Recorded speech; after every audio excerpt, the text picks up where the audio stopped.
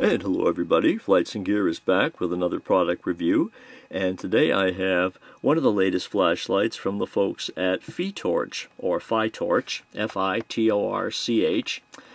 This is the first flashlight of this company that I am reviewing. They have several models available right now, and as of the recording of this video, I actually have a couple other of their lights, two more of their lights on the way. So I will have further reviews not too long down the road here. This happens to be the M30R, which I believe is their latest release. And as you can see on the box, it has a maximum illumination of 1800. Over here you'll see that it's 328 meters as far as the beam distance. It's also USB rechargeable. It can be used as a power bank, and maximum runtime on low is 146 hours. Turn the box over here on the side and you get other bits of information. There's your beam distance, your candle power. It's also impact resistant to 2 meters, and it's IPX8 waterproof, which would usually be about 2 meters underwater for 30 minutes. And on the back, a little bit of information there as well. A couple of the features are noted, as well as the outputs of the light. And we'll get to all that in a moment here as we open up the box, because one of the first things you'll notice is that it has a very impressive array of accessories. Perhaps the largest selection of accessories that I've seen to date in any one particular flashlight. I know I've been impressed by a couple in the past as far as what they offer in addition to the light, but in this case they've gone a little bit above and beyond, I think. So here's the flashlight, as you can see. Actually, I'll hold off taking that out here for a moment. The flashlight is just about 6 inches long, actually about 6.2, and at the head here it's about 1.25 inches. So, or 1.4 inches. So I mean, it's not a terribly small light, but I guess you would call it reasonably compact, in that it does have a pocket clip, so it will attach to a pocket or a pack or whatever. So it does have that capability. Now here is the typical belt sheath. And it's pretty standard as far as the type that you get with most flashlights. But inside here is where all the goodies lie. So popping out right here right away is your adjustable lanyard, and that's pretty much like most others are. Here's your micro USB charging cable, and the other stuff here will push out. Here you have something that is very unique, which I've never seen before. Well, this piece here is a key ring. I think I've seen that before, but this is a USB adapter, or a micro USB adapter. See, there's your standard end right there, which would be the end of any USB cable. Probably don't need to show you that, but just like this. And of course, the other end is the micro. So this is how you'd use the power bank function of the flashlight, by plugging that into the micro, USB port on the flashlight, and then of course the standard end of any charging of any cable to this end, and then you can charge your cell phone or whatever else you'd like, or whatever other kind of device I suppose you could charge like that. So that's something I've not seen before, at least that I have a recollection of at the moment. And they have provided a little key ring here to actually attach this to, since it has the end here for a key ring. So you can attach this to your key ring to carry it around, I guess only because it's a small piece, and at least on your key ring there's less of a chance of you losing it. So that's something quite different that I have seen. Have we come to the end of the accessories? No, we have not. Okay. Here is a spare switch cover, and there's also a spare O-ring in here. So this is a switch cover right here, and an O-ring. And also, the other accessory is already in the flashlight, and that is a battery, an 18650 FiTorch 3400 mAh rechargeable battery, which also happens to be USB rechargeable. So that's already in the flashlight. So anyway, those are your accessories. And oh, where's the the manual? Where's the manual? The manual is right here. So that's also in the package. And let me just run over a couple of things in here. Now you do have your regular outputs, of which would be low, medium, high, and turbo. And low is rated at 20 lumens, medium 130, high 460, and turbo 1800, which should give you about 40 minutes of runtime. And then you also have strobe and SOS. And everything else, of course, is talked about. I didn't mention the LED, which is a CREE XHP35 HD, which puts out a pretty nice beam. And you actually have 4 switches on this flashlight. There's the side switch, and there's 3 on the tail cap. So let's run over those here as we move right along and show you the flashlight.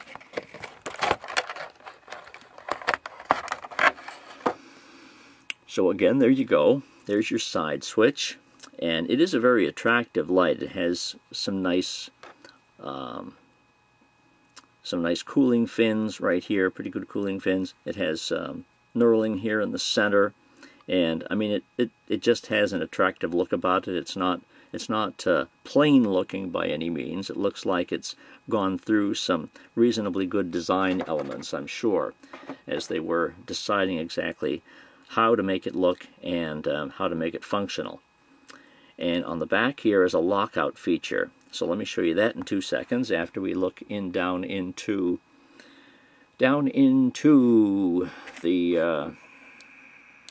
there we go, down into the bezel. Just want to put a little bit more light on there. Down into the bezel, so there's your LED, and it is a smooth reflector, as you can see, which of course gives it reasonably good beam distance. And you have your beveled or crenellated, or however you want to say that, the end of the bezel there to use as a weapon, if you will, or to shatter glass, or whichever you might need some sharp edges for in times of emergency. So you have that as well. So on the end here, oh yeah, and this is the tail the pocket clip, of course, which is removable and already comes attached to the light when you open up the package. Most flashlights do have some sort of a lockout feature, but this is different, as you will lock. But let me make something clear though. This is a lockout feature, but the only buttons you're locking out are these paddle buttons right here. These are tactical buttons for strobe, and these are the only buttons which you're locking out by turning this switch. And for some, I wasn't sure why, but they have it in, I suppose just for convenience, that it's in 2 places. This is lock, the center is unlock, and on the other side is another lock. So there's lock, unlock, and lock. But even if you're on either one of these locked portions, you can still operate the light normally. Every switch does what it's supposed to do, even while those are in the lock position, because the only thing they're locking are these right here, these little paddle buttons. So by putting that in the unlock position, I can then press the paddle button and get instant strobe. If I just do that, it's momentary strobe, but if I press it and hold it, I then get constant strobe. So it's on constantly by pressing and holding either one of these buttons. A single press after that will simply turn it off. And you can also operate these while the light is turned on from any of the other switches as well, or mainly from the side switch. So let's run it down here. So you have the button here on the bottom, the main tail cap button. This is for turbo, and this is only used for turbo. So anytime you press that button, you'll get turbo output. And if you press it and click it, it'll be locked in. If you give it a light press, it'll come on in momentary or tactical. So that's how you use that button, and that's all it's for. And you can also use this button while you're already on from the main button. There's the main button in a different mode, and there's a turbo mode from the rear switch. And then it will turn off again if I click the rear switch again. And if any of this sounds confusing, just hop on over to my website where you can read my full-length written review, and it's all spelled out there individually. So these are those. So that's what the paddle buttons are for, and that's what the main switch here is for. So let's turn to the side switch while we turn off a light or two here, and of course show you the beam. So from the side switch, all you do is give it one press, and you'll get instant light. To of course advance the mode, you just press the button again, and it looked like I was in turbo at that particular point. And as you can see, with each press, it will of course go up or down. It'll go in one full direction and then reverse to the other direction. And this battery, that's right, I didn't show you the actual battery that it comes with, because this battery is getting a little bit weak now. So actually I should put in a different battery and to be able to properly show you the turbo mode. So I do apologize for that. And by the way, to turn it off at any time, you just press and hold that switch. So let's undo the cap here. And I will say one thing for this, is that sometimes this gets in the way while you're putting the cap on or off, because with regular flashlights or with other flashlights, you're kind of apt to want to grab the end part here in order to twist it off. But with this one, you have to grab up here, because of course all you're doing here is turning the lockout switch if you grab the end. So you've got to physically grab it from up there and twist it. Meanwhile, this may get turned once or twice while you're doing that. So that's the only thing about that, is that I find it sometimes gets in the way a little bit. So, by the way, here's the spring inside the cap. And you have some nice threading down in here as well. And here's the battery that they give you, which is the 3400 mAh FiTorch battery, your 18650. It does indicate on here that it is protected. Now this battery, as I said before, is USB rechargeable, and it has the port right there. So this means that you can charge this battery a couple of different ways. You can charge it inside the flashlight by using the internal USB charging circuit, or you can of course take this out and plug a USB into it there and charge it a different way, or you can put it in another charger, in an external charger, and charge it that way. So there are actually 3 ways to charge this particular battery. So anyway, as I was saying, this one's getting a little bit low, so I'm going to replace it with another one which has a bit more power. And there are the lights on top of here too, the LED indicators which light up when you're charging this via the USB that way.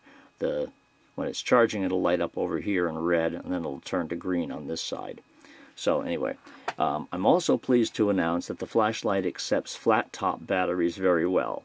So here's my 30Q battery, and as you can see, the top is very flat on these, and these, in some flashlights, these don't work quite as well or at all, but it does work very well in this one. Battery goes down much further into the tube than the FiTorch battery does, but with the spring in the cap there, it does make good contact.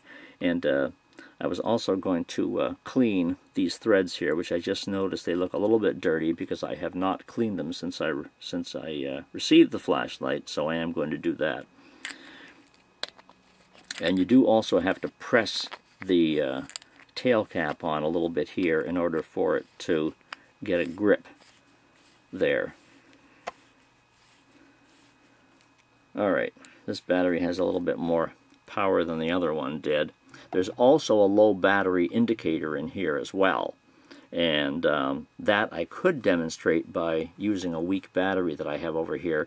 Basically though, that'll start to flash in red under here. When the battery voltage gets down to about 3.4, you'll get a slow red flash. And then if you leave it and do nothing, and the voltage drops a little bit more, then the red flash will increase in frequency. It'll start to blink faster, and then eventually it should just shut off. So anyway, oh, and the other thing, there's also a battery indicator under here too. As well as the low battery voltage indicator, there's a battery voltage indicator. And you can see what the charge is on your battery anytime by pressing the button 3 times. So let's do that. 1, 2, 3. 3, 4. Okay, so that just told me it's 4 volts. Let me try that again. 1, 2, 3. 1, 2, 3, 4. So that just told me the battery is 4 volts. Now, if there was an additional point to that, if it was like 4.1, the red indicator would come on once. Now, I can show you that on a weaker battery, or I can show you that on the FiTorch battery. So we can take this out, put the FiTorch back in, and then I can do that again and show you the voltage of this battery. 1, 2, 3. 1, 2, 3. 1, 2, 3, 4, 5, 5. So that showed me 3.5 volts on the FiTorch battery. 3 blinks in green and 5 blinks in red. And then as soon as it's finished showing you the voltage, it turns on in the lowest mode. It comes on automatically in the lowest mode after it's finished pounding out the voltage. And then press and hold to turn it off. So let me put the other battery, the Samsung, back in. Okay, with that battery in there, I will now proceed to the modes. So let's start off in, and of course it has mode memory, I forgot to mention. Of course it has mode memory, so it'll always come back on in the last mode. When the light is off, you can get strobe anytime, and you do that by pressing twice on the side switch. 1, 2, and there's instant strobe. If I press and hold, it'll turn off. And then if I give it a light press from strobe, it'll return to the last regular illuminating mode I was in. So let's go back down to low, and here I am in low right now. And the beam on this light is pretty nice. It has a very distinctive hot spot in the center, so that it does do, and for this reason I feel it's a better flashlight to use outside. Indoors, it's okay indoors too, but it's more suited for the outdoors, I believe, or at least for long distances, obviously.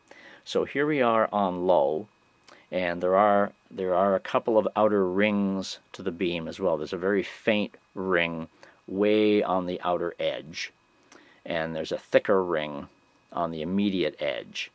So that's what you get with this particular LED. But anyway, now we're on low, so if I press it, I get to medium, press it again, we're in high, and press it again, we're in turbo. And the turbo is pretty darn bright, especially with the focused beam in the center. It looks extremely bright, at least when obviously shining on a white wall. It's extremely bright in that regard. So, and take note, there's no moonlight on this. It's just low, medium, high turbo, so it does not have a moonlight. Low is about 20 lumens, so it does not go down to like a 1 lumen with a moonlight. I almost wish it did, but anyway. So those are the regular modes. Now if I press it from here again, it'll start going down. So it'll go down, and then it will go back up. And that's how you change the modes like that. And as I already showed you, if you double click from here, you get the you get strobe. And then and the way to get SOS is to double click from strobe. So if it's in the off position, and then I double click like that to go to strobe, if I double click again, it will turn on SOS. And SOS blinks at a lower output than strobe does. SOS actually blinks at the intensity of high, and strobe blinks at the intensity of turbo. So this is getting a little bit annoying, so I'm going to press once, and then that will take me back to the last regular mode I was on. So basically that is how you operate the flashlight. And I think I mentioned before about the regular charging element, right? Maybe I did, maybe I didn't. But if you were using the, actually I don't think I did. So let me press here and turn off. So obviously if you're going to use the standard USB here to charge the battery in the flashlight, on the other side here you'll pull back the flap and attach the USB. And of course that other little doohickey there, this little guy here, the adapter, of course, you would use that in the same way to charge your phone or something, just by plugging it in there, and then of course the other end in here. So anyway, when you're charging your the battery inside the flashlight, put the micro USB in there, and this will start flashing in green, and when it's finished it'll do a solid green. And it's also pretty fast too, or it's quite powerful. I put a voltage line tester on it while it was charging, and I got over 1000 mA. So that's pretty darn good. I don't usually see that on most internal charging flashlights. They don't usually get, they don't ever get up to 1000 or a full 1 amp.